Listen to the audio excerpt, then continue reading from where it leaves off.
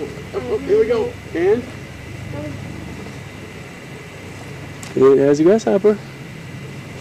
Alright. Went in the hole. That's awesome. Down in the hole. Whatever it does in the hole, we have no idea. Checks on the other grasshoppers.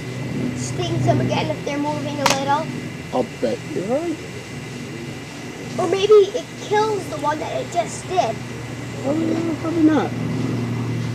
Stings them again if they're moving a little. Stay in the tree, Tuck. Okay. Come back out.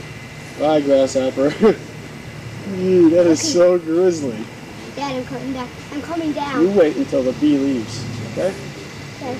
Oh, it'd be real funny if you could, say, take it away, take the grasshopper away while it's in the hole with like a stick or something, and stings it again.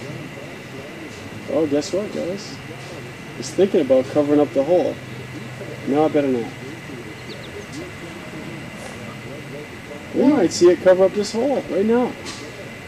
So let's say I'll cover up those bees so I can make another shell. I think it for is. bees. I think what it does is shovels a little bit down, and then it starts building a mound right at the bottom of the tunnel. That was real nice. Hear all that buzzing in here? Yeah, maybe it's stinging a lot. That might be the sound of its wings. I'm sure.